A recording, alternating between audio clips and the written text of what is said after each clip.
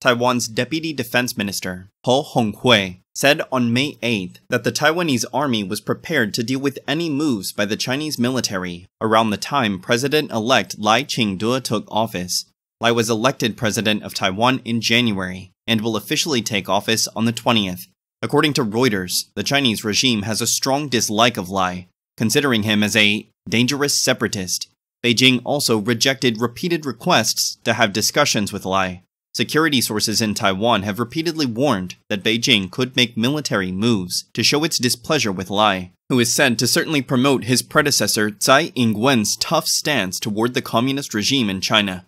Reuters cited the Deputy Defense Minister as revealing, "Before and after May 20th, our nation's military will maintain all combat readiness requirements and pay close attention to the damaging of regional peace and stability by the other side."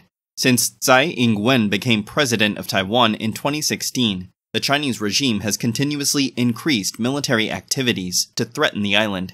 Chinese aircraft and warships almost every day cross the median line in the Taiwan Strait to get close to Taiwan. According to Taiwan News' report on May 8th, the Taiwanese Ministry of Defense, MND, tracked 16 Chinese military aircraft and 6 Chinese naval vessels, maneuvering around Taiwan from 6 a.m. on May 7th to 6 a.m. on the 8th. Observers believe that Beijing may organize large-scale exercises around the time Lai takes office. These demonstrations could be of the same scale as the exercises it held to protest former U.S. House Speaker Nancy Pelosi's visit to Taiwan in August 2022.